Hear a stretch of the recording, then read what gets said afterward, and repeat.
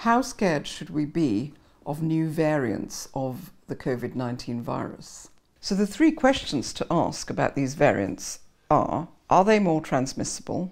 Are they more virulent? In other words, do they cause more disease and death? And are they able to evade vaccine-induced or naturally acquired immunity? So the way to think about a variant is that every virus has its own wardrobe, and the items of clothing in this wardrobe are the bits and pieces that our immune systems recognise. Within this wardrobe, the virus will have, 5 different shirts, 5 or 6 different pairs of trousers, a change of socks, and from this often quite limited variability, it has to cobble together an outfit. So when a new variant emerges, essentially it's just picked a different outfit from the same wardrobe. Overall, it is still the same virus most of the time, and certainly in the case of the COVID variants that are currently circulating, most of the outfit is shared between the circulating variants. And our immune systems are likely to recognise it. It's very unlikely that a new variant would actually drive a new wave. The waves occur because of other reasons, typically, such as changes in the season. Seasons appear to have a very significant impact on the growth of the epidemic. We don't know precisely why. It's something we observe for almost all respiratory pathogens.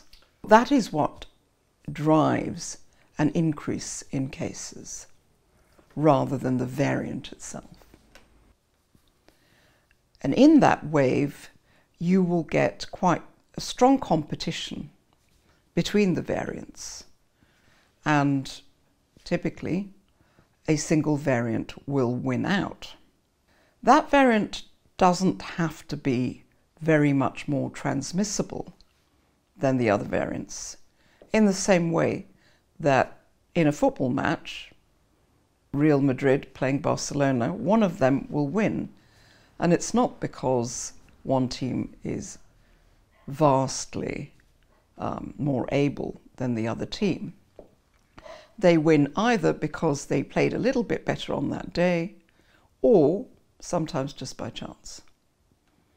And that's what's much more likely to explain why we've seen certain variants dominating. It's because they're just a little bit better at transmitting from person to person. So is it possible that any of these new variants will cause more disease and death? At the moment, there isn't much of an indication that they do, but it is possible that they might be slightly more virulent, but it's very, very unlikely that they will be super virulent and much more virulent than the current strains. So it's very unlikely that any of these new variants is going to emerge from the wardrobe dressed as Superman or Batman. They might be wearing a different hat, different coloured hat, or a different pair of socks, but it's very unlikely they're going to have undergone a complete outfit change and come out dressed as Superman. And in any case, the vaccine, or indeed naturally acquired immunity, will give us sufficient protection from disease, severe disease and death. And this has been shown repeatedly with the vaccines.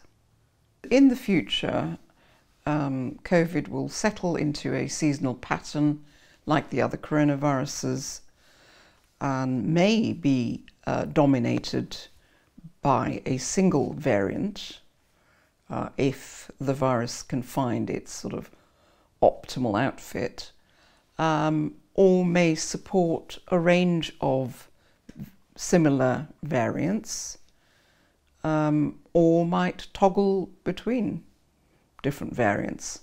We don't know yet. But whatever happens, the vaccines that we have and indeed natural exposure itself, should provide enough protection to keep us from dying of COVID.